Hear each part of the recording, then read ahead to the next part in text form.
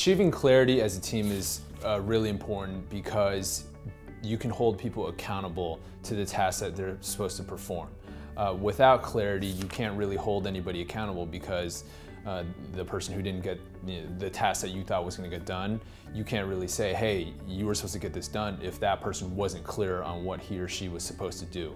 So here are 5 simple steps to help achieve clarity for your team so that everybody knows who's doing what and by when. So the first thing that I would do is identify what platform you want to use to write down all your action items. That could be a dry erase board, that could be a Google Doc, just something that everybody agrees on that they're going to use to track action items. So that's number 1. Number 2 is creating a column in whatever platform you're using. Let's say you're using a dry erase board. Creating a column called what. And the what column, underneath that, you're going to list out every action item that needs to be executed. And next to that column, this is step 3 now.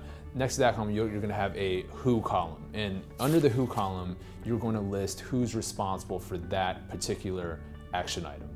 And I would, even though there's potentially more than one person who's going to be working on that action item, I would put down one person whose shoulders that task falls on, because you know, when there's 2 or 3 people on the list, then it might be unclear who's supposed to take care of it.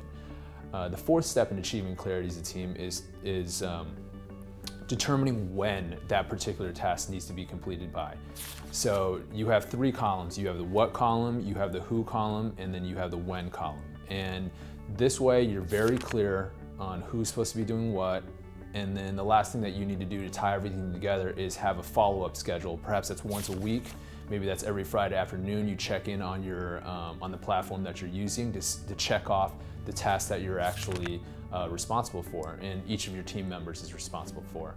So those are the 5 steps to achieve clarity as a team.